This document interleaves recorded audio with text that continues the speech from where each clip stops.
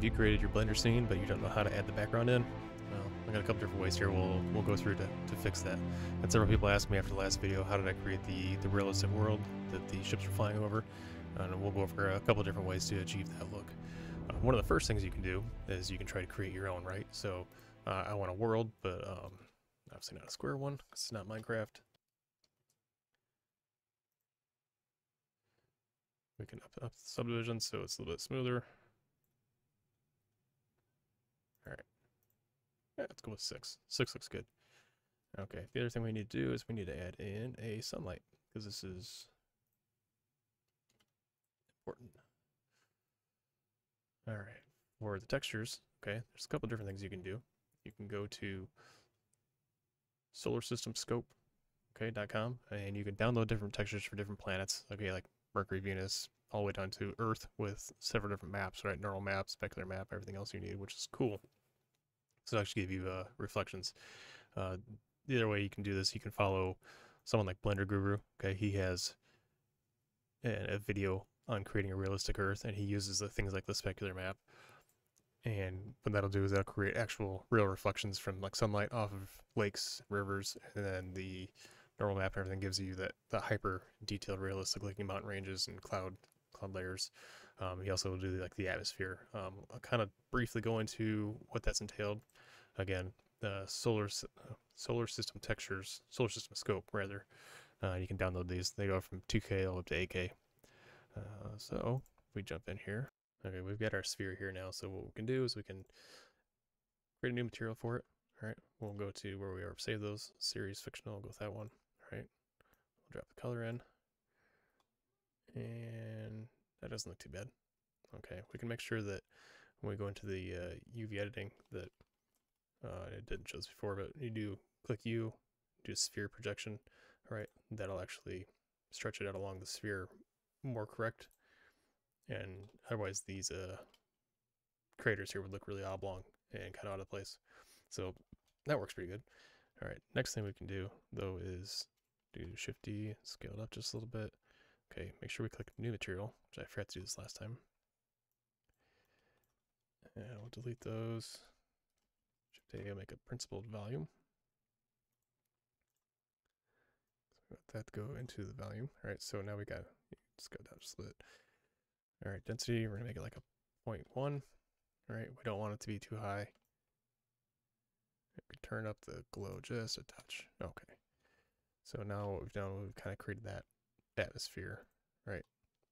So if you get your image in the background or your object here, you know, have that little bit of glow, and you can also change the color of the whatever you want the glowing to be for the atmosphere.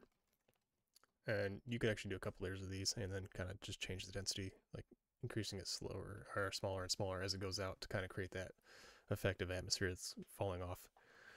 All right, so what you do then is you drop that back in behind your scene here, and then you could have another texture from that same website. You could have, let's say like stars, okay, so mesh background. You could do like a planet there. Where are my textures? Textures. All right, so we can do like 8K stars.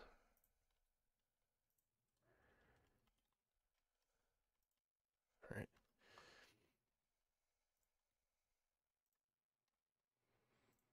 All right. So the thing with this though, okay, what you want to notice or do is rather you'll plug the color into that and you can kind of increase, right? So now we've got a background that actually is still stars. Because the world property one is still at a strength of 1, you still have a little bit of lighting underneath. So that kind of works. If you just need a quick background.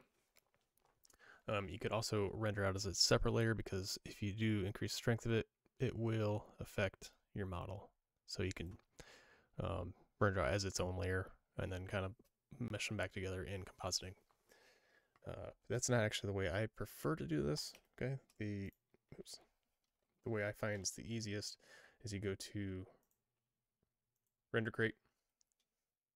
Okay, RenderProductionCrate.com. Okay, they have 10 free HDRIs that are, show the different planets, and they even show you kind of how you would plug them in. And this is what I've been using for most of mine. All right, so we jump back into where I've got here. Okay, go to the world property, color, environment texture, and open it up here. And folder called HDRI. All right, let's do that one here. Gonna take a minute for it to load. And once it does finally load, we'll switch over to Eevee because that'll just make things a little bit easier to move around here. Yep. And I have transparent turned on. Okay, so transparent's turned off. All right, so now we have a ship, all right, with our background just like we want.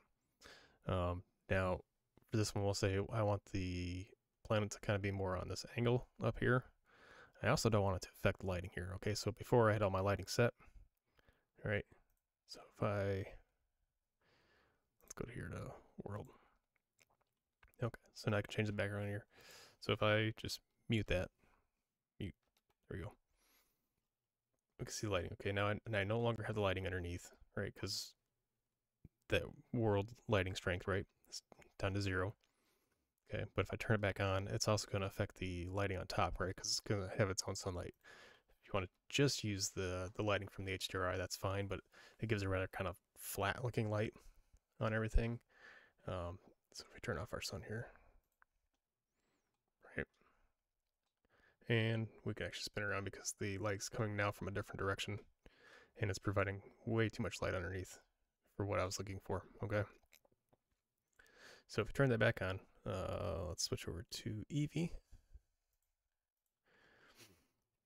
We'll give that one a second to switch over, and then we'll adjust the way the world is, and then we'll go into adjust the lighting.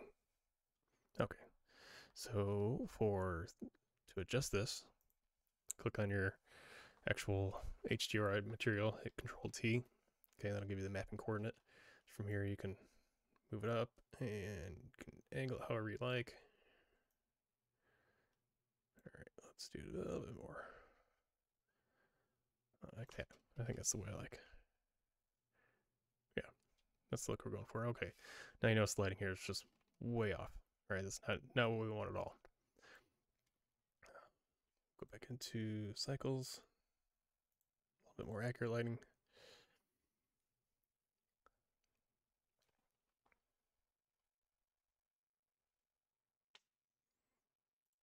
Okay. If you go into the world settings again, all right, go down, select on ray visibility. You can see where it says camera, diffuse, glossy, transmission, and volume scatter. Okay, what we want is we want it to be in the camera, right? We want to see it in the background, but we don't want the lighting to affect the rest of our model. So if we just turn the rest of those off, all we should now get is the actual lighting that we did have. All right. And it's updated. Okay, perfect. So now we've got light that makes sense. Okay, it's lighting up the surface of the planet, right? But we still don't have our light underneath reflecting back. We do want some of that, okay? You can see that's where the sunlight would be in the HDRI. All right, so another thing we can do is I don't want, I'm gonna say this, like direct light coming back. I want it somewhat diffused, or I want it to be kind of bounced. So I'll actually create a plane.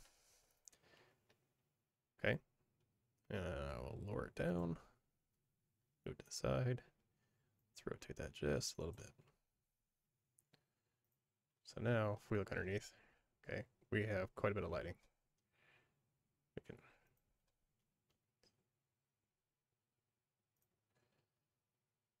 so now we got the lighting we like. Okay, it's bouncing up off the surface a little bit, but it's not that bluish color glow that it was kind of giving, because it's basically an emissive material casting light, right? So we got some light that we like, but it's not overbearing. So for this one, kind of like how we turn the camera off, or everything about the camera off for the HDRI planet behind it, for this one we're gonna do the exact opposite.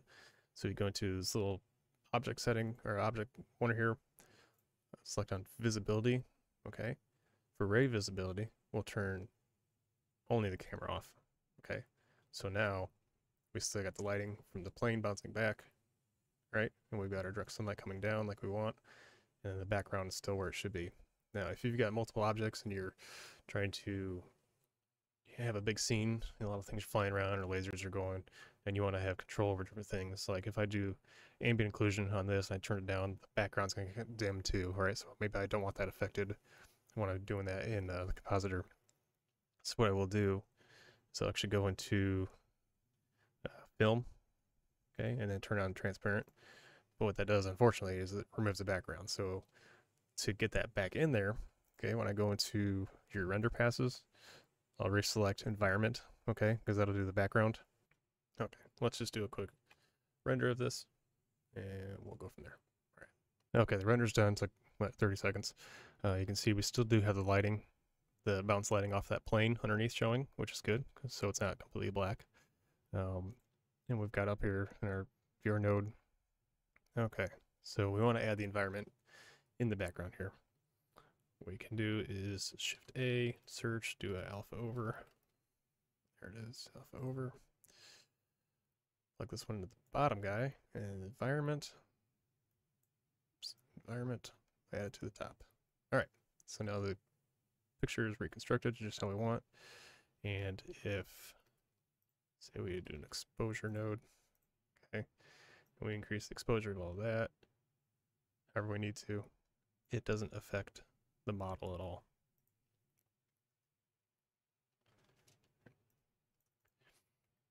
Same thing if we do, say you wanted more glow off that fog. Oops. Okay, and we'll do bloom. That's too much. Let's do fog glow. Okay. And we wanted that glowing to be more. Okay, we could increase it there, turn it into low, really adjust that. But again, though, that still doesn't affect our actual model itself. All right, so that's the 3 different ways I've got. You can do a plane, you can do HDRI, or you can actually put an actual spherical object in there and create your own planet with stars. There are several different ways that I've seen people do in different star backgrounds and everything else, but this is the way. The HDRI is the one I found to be the most user-friendly. Again, move around in Eevee, that makes life a whole lot easier. So I appreciate you guys taking the time to watch this. If you got any more questions on this, drop them in a comment below and I'll see what I can do to answer them. Thanks, guys.